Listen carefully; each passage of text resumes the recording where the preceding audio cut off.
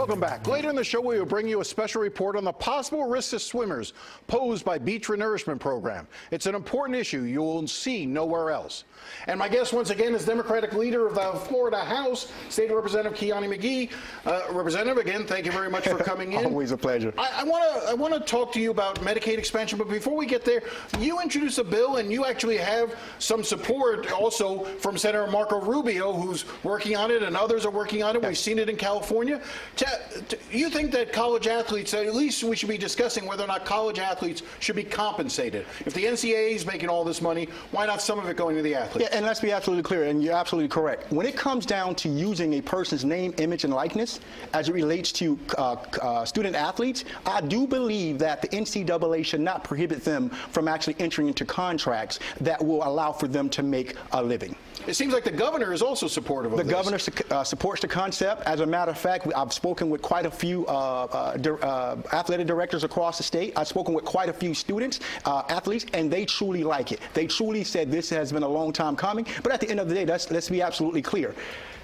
This is not going to be an easy fight, but I can tell you this, many states are actually proposing the same type of legislation that I'm proposing that would allow for student athletes to receive compensation when their name, images, or likeness are being used by third parties. And I'm assuming that if this passes like it did in California, it then sets up a system where ultimately the courts will have to weigh in on some of this, because this isn't going to be settled state by state. You're basically forcing the issue to be discussed about. Listen, the NCAA right now can take this away from us at any given time. They could simply say, listen, if you're a college athlete, we want to see fairness for you also. We want you to participate in the fair market system also. We would now allow for you to participate in contractual negotiations when your name, image, or likenesses are being used for monetary gain. I want to talk about health care. The decision by former Governor Rick Scott and the legislature not to engage in Medicaid expansion, we're seeing a new report that says that it's had some very real consequences, correct, including potentially thousands of people, particularly elderly people, who would have been covered under this Medicaid expansion that have since died as a result, they believe, of not receiving the health care that they needed. There is also a move to try to put something on the ballot coming up that would force Medicaid expansion. There's also an effort in the legislature to try to block that by Republicans.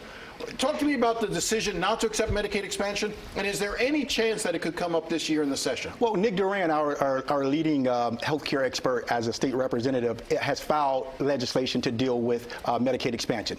This is a question that must be dealt with head on. As you referenced to, the article talked about close to almost 3,000 Floridians passed away over a 2 to 3 year span because we refused, or in this case, then Governor Rick Scott refused to accept Medicaid expansion. Let's be absolutely clear. This is literally a life or death decision that must be answered upon and done in an orderly fashion. What we've seen over the years is a complete disregard for human safety and human life. And this is why Medicaid expansion must be dealt with at this particular junction in our life. And the last point I just want to make on this, which has always blown my mind, is this is simply bringing back to Florida money that we've already paid to Washington, that basically the federal government would cover. I think in the initial years it was up to 100%, and then it phases down to like 90%. But we're giving up money to go to other states by not covering our people.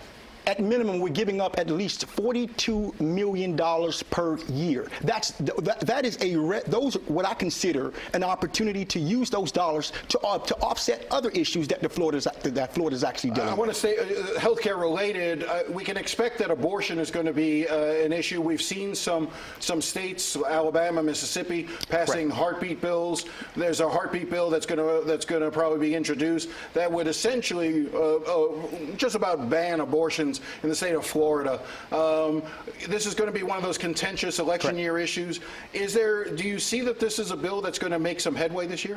It's going to make headway, but we're going to fight this thing as if similar to how we fought previous bills. We're going to make sure that Floridians understand what's at stake, and we're going to fight this with every ounce of energy that we have in our system. You realize the speaker, it seems to be, he's got a problem with abortion in terms of the way he's talked about it. Mm-hmm. He was sitting right where you were when he started referring to women as host bodies in the discussion. That you can expect the speaker to probably be supportive of these bills. Well, he can be supportive and he can do what he needs to do, but I can tell you as a leader of the Democrats in the Florida House, we're going to stand our ground. We're going to push back on this, and we're going to educate the public as to the detriments that this particular bill will have on our society.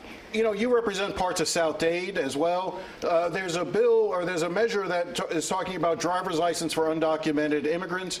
There's sort of bipartisan support among some sectors that believe that if we issue driver's license, there have been reports that have shown that it will decrease accidents, that it will have a net positive effect on actually saving taxpayers money. We're not talking about creating a new legal status for immigrants who are undocumented here, but at least giving them driver's licenses. Is that something that could pass this year?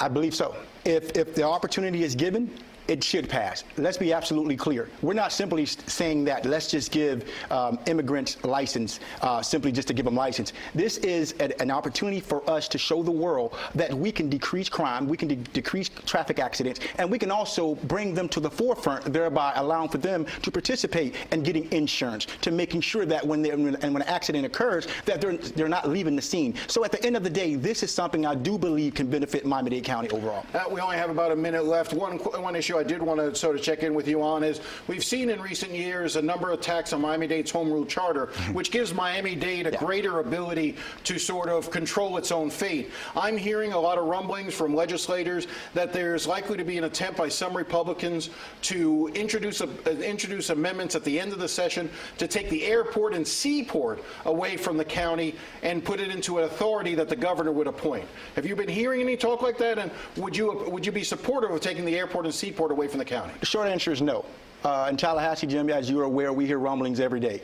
But until something is put on paper and we actually see it and we're able to vote on it, then I'll be able to make a decision. But I can tell you right now, as it currently stands, the home rule charter is our baby here in Miami-Dade County. That is what gives us the power to represent our people.